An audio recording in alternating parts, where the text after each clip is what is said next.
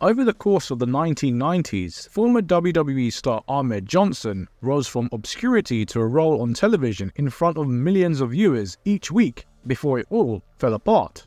Wrestling fans who watched WWE in the mid-90s will likely harbour memories of Johnson, but it doesn't seem very likely that the former WWE Intercontinental Champion has a Hall of Fame induction waiting for him in the future.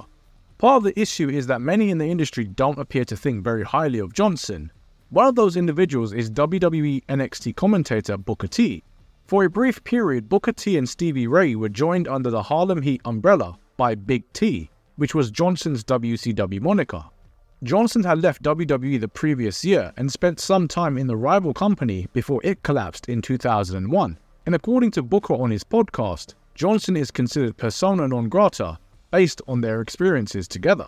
Booker's harsh words were sparked by recent comments Johnson made regarding his time in WCW, with Johnson claiming that Stevie Ray asked him to be his tag partner as a favor because he was having issues with Booker at the time.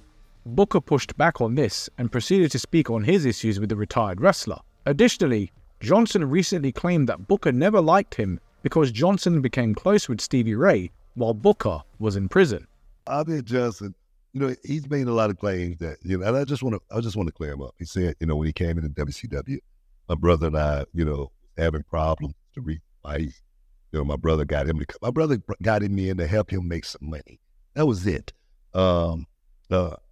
I saw Ahmed Johnson about 2 months ago at the airport. I was on my way to Florida. And I walked up and we made eye contact. He looked at me and he smiled. And I turned left and I went to the counter and I proceeded to get on the plane. I didn't even speak to him. I didn't even acknowledge him because he's a notorious lying, low-down piece of you-know-what. And that's the reason I did not even acknowledge him.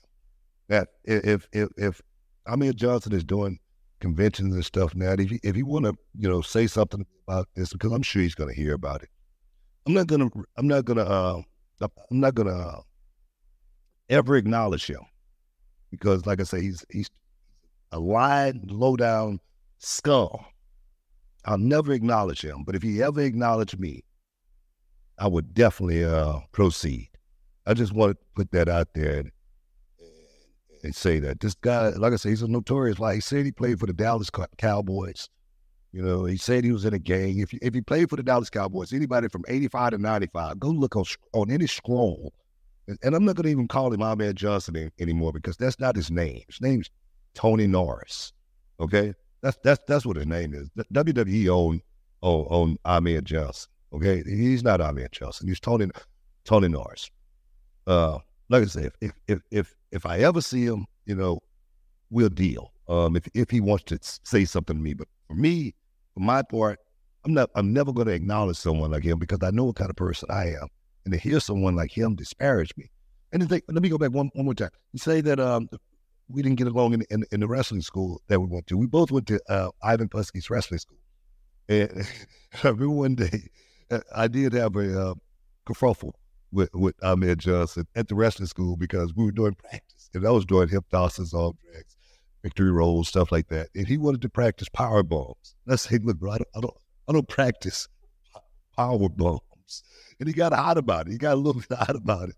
And I think I checked him that day and told him, "Hey man, if you got a problem with me, I'll be outside." Wait, and I think my brother can attest to this. And he pretty much, said, "Nah, we squashed it, whatnot." But I never had a problem with Ahmed Johnson. I never disliked Ahmed Johnson, and me personally, I don't even know where he's getting half the stuff that he's saying. But then again, I do because I got to take a break. He's a notorious, lying,